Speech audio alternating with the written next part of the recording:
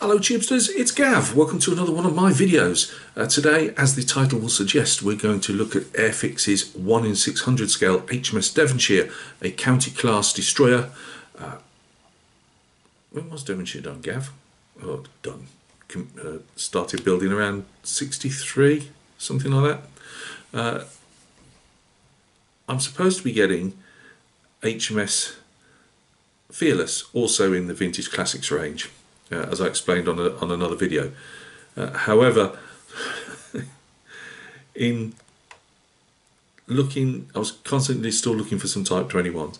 Anyway, or the Airfix Leander, which I can't get. And somebody was selling this off for a tenner. A model shop. It wasn't. Or I don't know if it's bricks and mortar or whatever, but what I would call a proper seller rather than say me selling things off. Actually, I am a proper seller because I sell painted figures. Should you need any, but you know what I mean. I'm somebody not selling off the stash anyway, and it's been going for 14, 15 quid plus 350 to 550 postage. I was definitely getting a Devonshire, not to make Devonshire, to be honest with you. I wanted to make Antrim or Glamorgan. I've decided I would go with HMS Antrim, as most people tend to make HMS Glamorgan.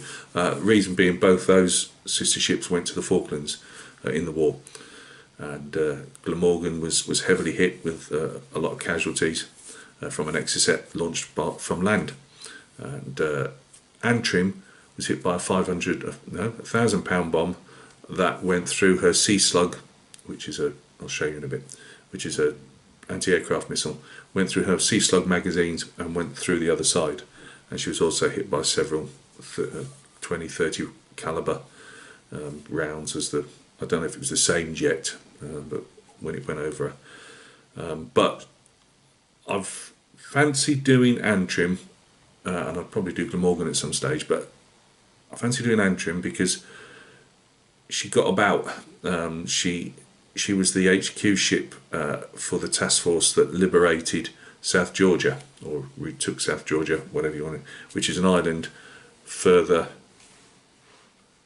southwest, I don't remember, further down than the Falkland Islands, not normally inhabited apart from a few scientists, and there were a couple of ladies from the British Antarctic Survey Unit on the other side of the island at the time. There was an old Norwegian, it's British island, but there was a Norwegian, mainly Norwegian, at Spitsbergen, I believe. Oh, my head, I get it all mixed up. But anyway, the whole start of the Falklands War was over scrap metal.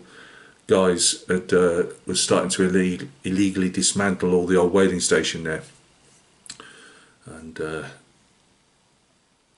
more or less that start. And they'd also put them on Thule and the South Sandwich Islands, which were also British possessions, even closer to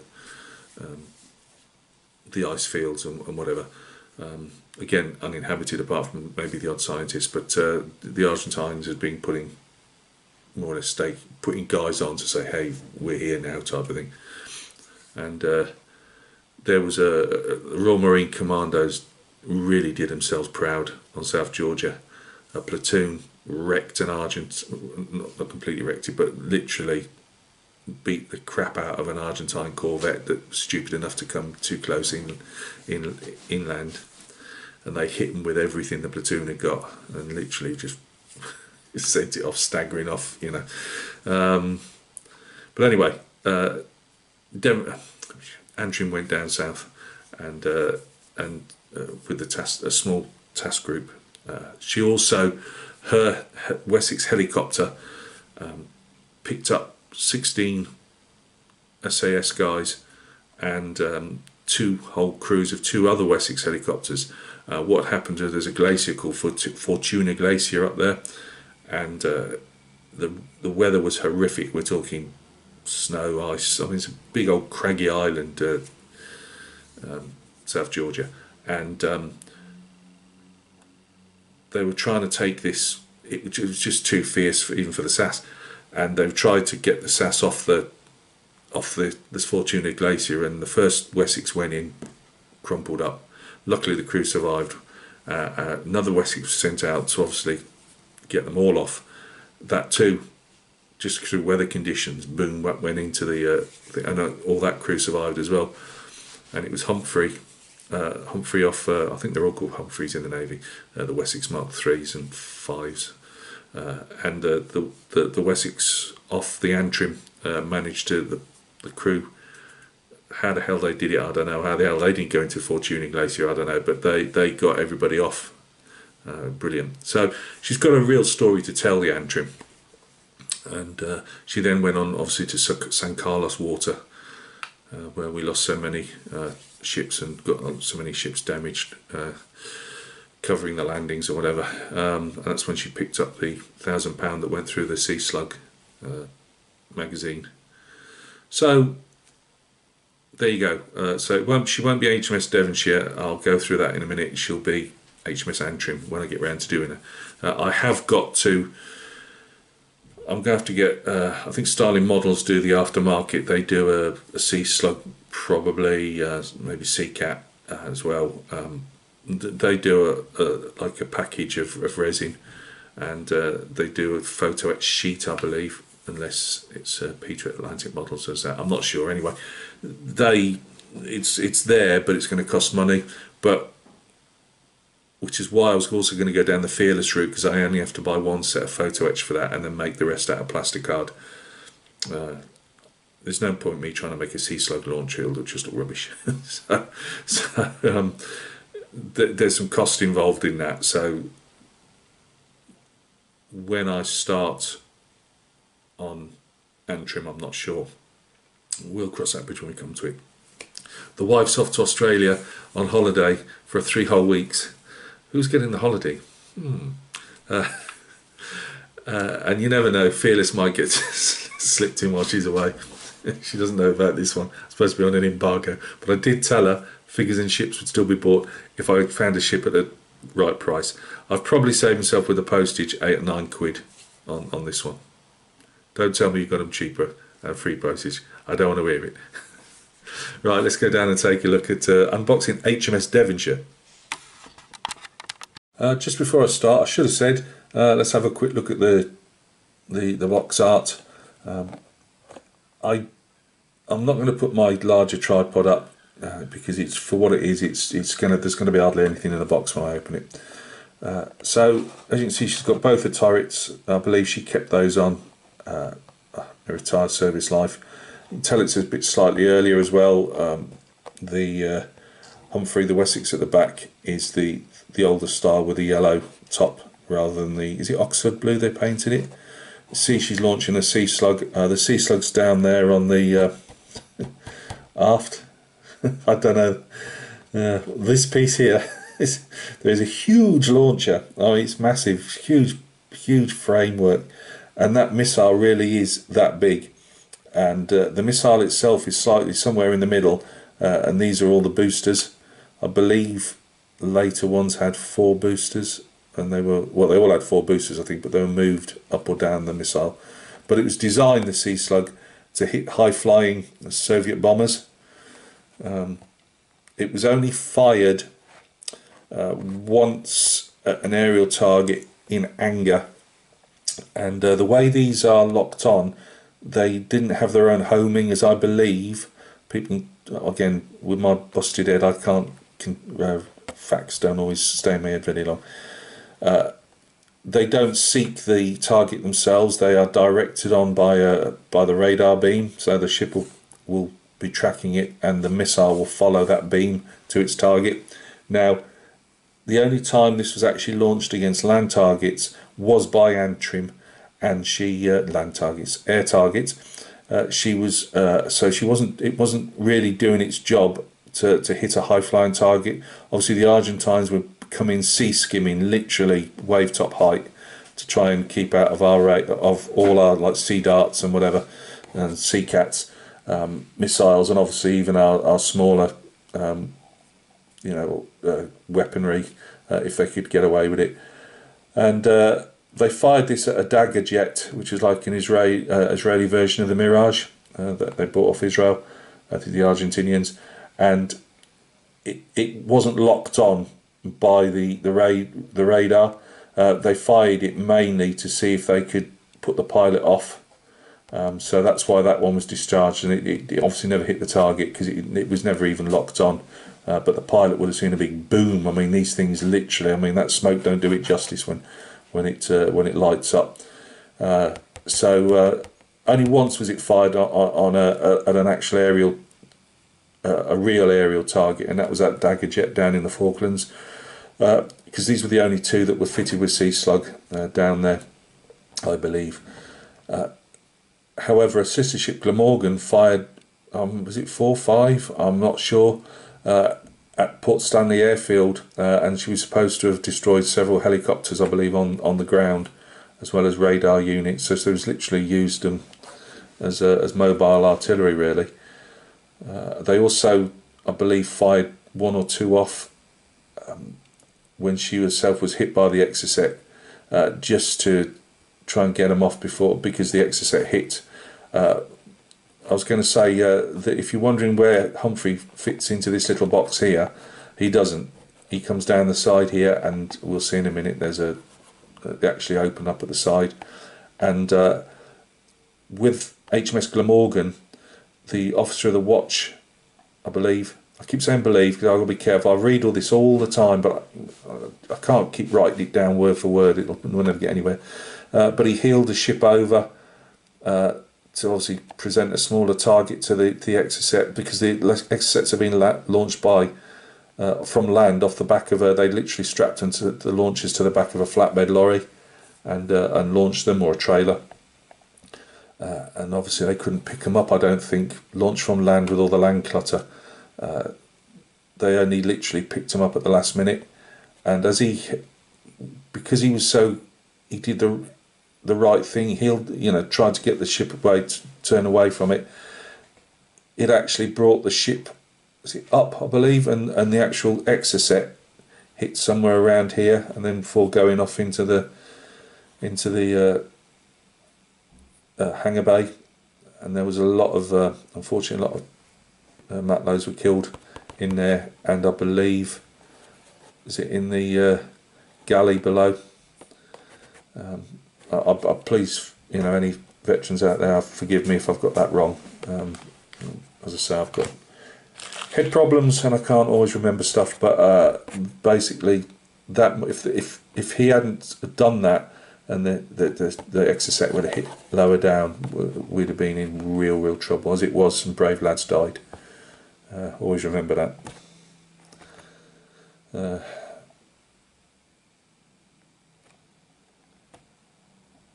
As I say, we're here today because other people put their lives on the line for us, in whatever conflicts. That's that story anyway. So I just want to show you roughly the artwork.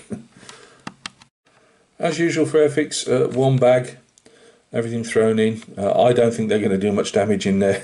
Bits might fall off. There's not a lot to fall off the sprues. This was, I think, originally tooled in '63, so don't expect a lot. Right, guys, I've literally just slid this onto the black card, just so I can pick up any bits that have fallen off, if any at all have. So 2 sprues, they've been sliding around and all that good stuff. You get a stand if you want a stand. I'll be putting mine in the water when it comes to it. They'll be scuffing and there's some light bits of flash. As I say, this is an old tooling, and as Airfix are really good to do, they put it on the side that it's their, what did I call it?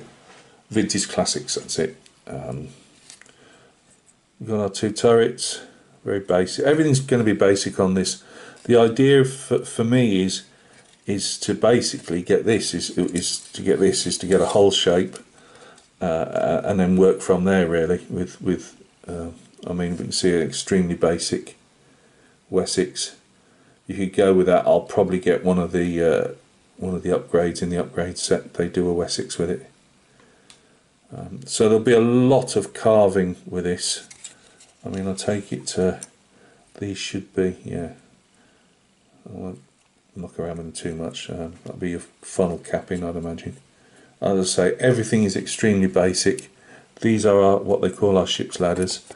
Again, I'm not knocking Airfix for this. That's why we're looking at a 63, something like that, tooling. So if you're doing a ship, a lot of guys get the kicks out of doing the Airfix classic aircraft or even their little tanks because it's nostalgia, and sometimes just because the subjects you can't get, especially like the aircraft, they do some nice subjects, you know, and if you're prepared to put a bit of work into them, you can either build them as is, you know, just as a nostalgia build,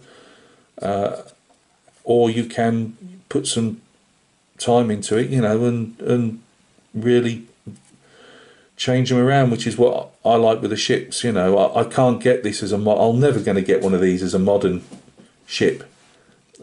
If you get, you know, modern tooling or whatever, never are they going to do one of these.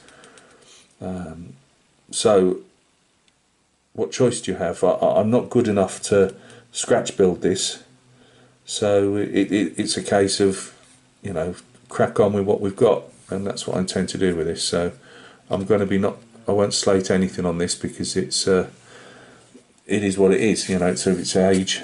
I mean, if you look at that Sea King Airfix had done, that's blooming fantastic, that is. So you know, things move on. So here's our radar mast. I apologise if you can hear the bloke next door. As I make a video, he decides to get back on his sander again. He worries me sick when he goes on power tools. I keep expecting like a masonry bit to come flying through the wall at us at any stage. So yeah, you know, it is what it is. Oh, thank you very much. Just in the middle of a video. Ships, boats, giant stink marks in them all, flash all over the place, but again, it is what it is. We'll work around that. I think they'll clean up quite well. We've got our smaller masts there. As I say, there'll be that's our top of our radar. I mean, that bears no resemblance to the radar. Oh well. I'm just trying to find, actually, on here. Let me look again. Where's the sea slug? Or their idea of a sea slug. I presume there's a sea slug on here somewhere, it's a giant great big framework. So they're boats davits. No idea. I suppose we'll have a look in the instructions in a minute. See where our in fact we'll have a look at them now because there's not a lot to show you.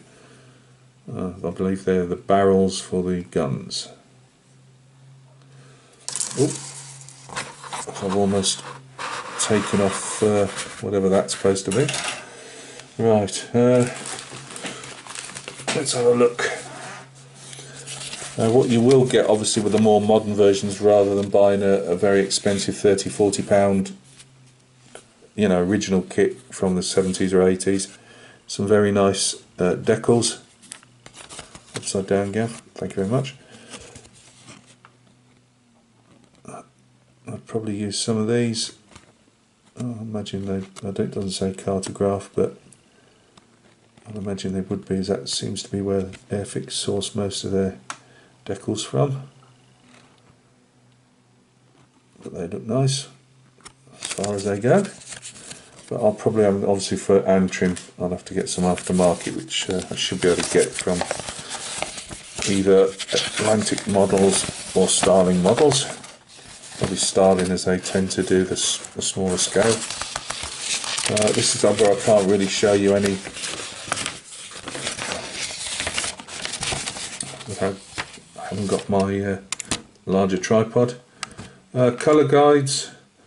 I don't know, going down south, if they still had the wood or if it was still unpainted or whatever, but that's a wooden deck, harking back to the old days. From there to obviously there. Then we've got, like, it was a green non-slip type of pattern. We've got Humphrey up there.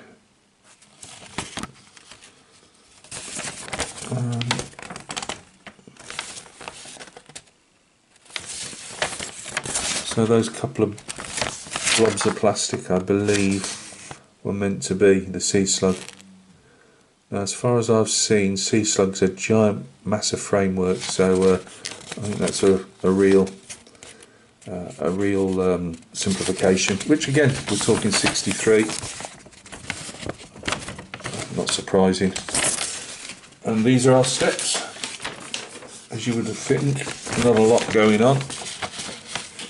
So if you're going to just make this out of the box, just for a bit of fun, they are the steps. Yeah, the bit that I nearly knocked off is supposed to be the sea slug.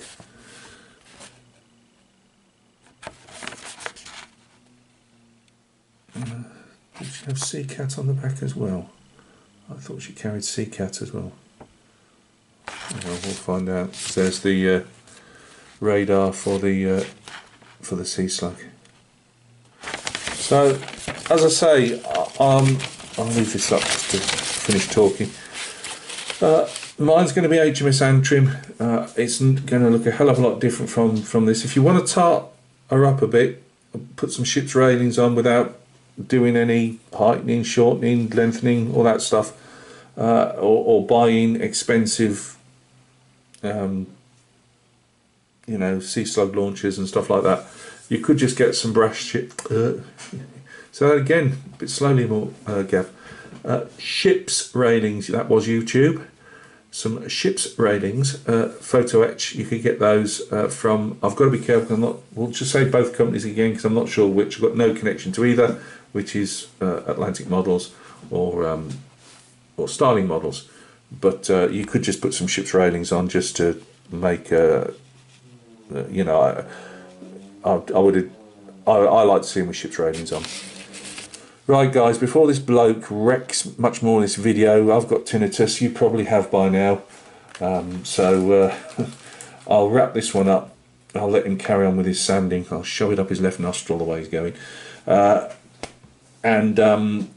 yeah, we'll catch up soon with this one. Well, soon at some stage we'll catch up with this one.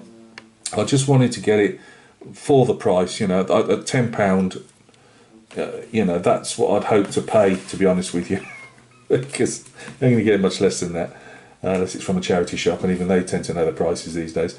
But a tenner, that gives me a fighting chance with buying the extra bits I'd want to build her up, so I can make her a Falklands 1982 HMS Antrim or Glamorgan.